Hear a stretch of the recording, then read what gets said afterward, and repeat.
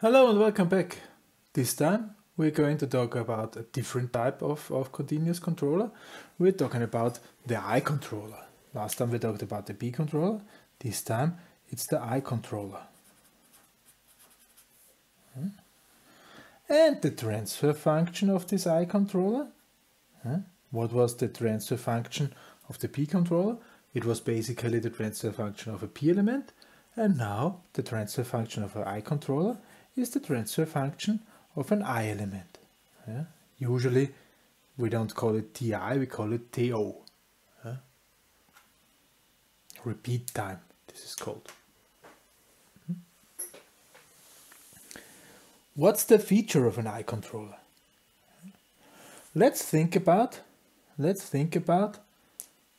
again in our diagram. There's a T. There we again have our omega from T and our x from T.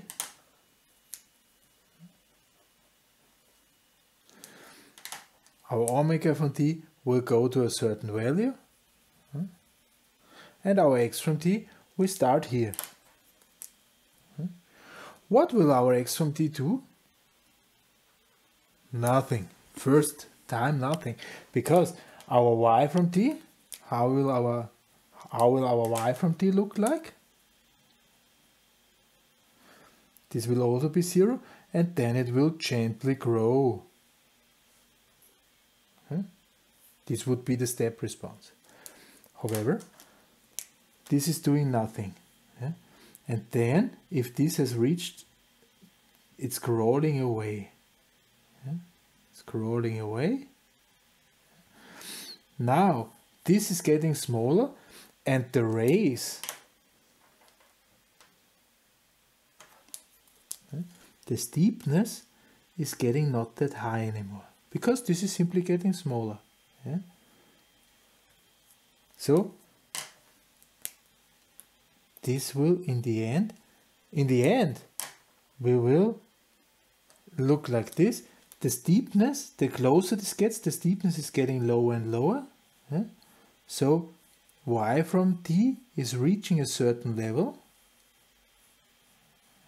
look like a PT1 element, and our x from T, this will start to grow faster, and then it will slow down, usually.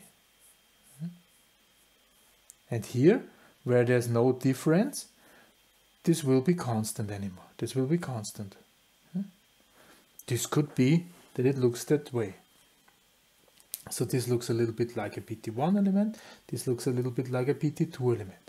Also might be the case that this is swinging here. Also looks like a PT2 element with damping different.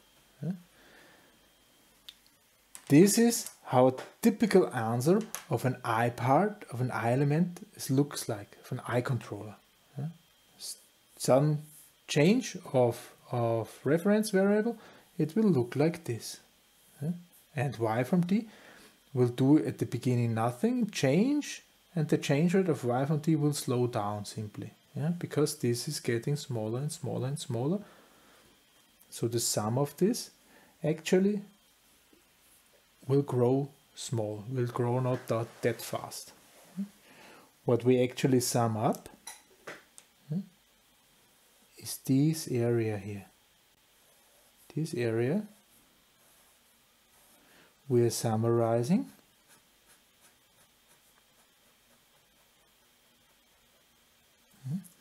And this is building this y from T. At the beginning, there's also always big parts coming too, so it's growing very fast.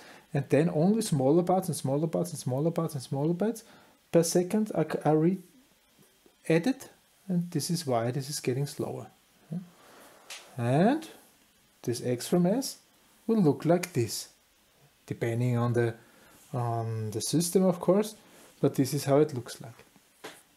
This means an I controller does not have any difference left. Difference is gone. Difference is gone. Okay? That's the upside of an I controller. The downside, if something suddenly happens, Like in this example, there is a step, yeah? In the beginning, it's not changing anything. It's acting like it does, just don't care. This is the downside. Remember the P controller? This was the big advantage of the P controller, to react. Yeah? But then it just lost interest, you can say. Yeah, then okay, I'm good enough. The I controller do it exactly the other way around. At the beginning, let's see if this is going away again. And in the end, it will smooth out or get this very accurate. P controller and now I controller. Next time we are talking about a different type, the D controller. See well how this behaves, if this is really a good controller strategy or just some idea. For this time, thank you very much for listening. Goodbye.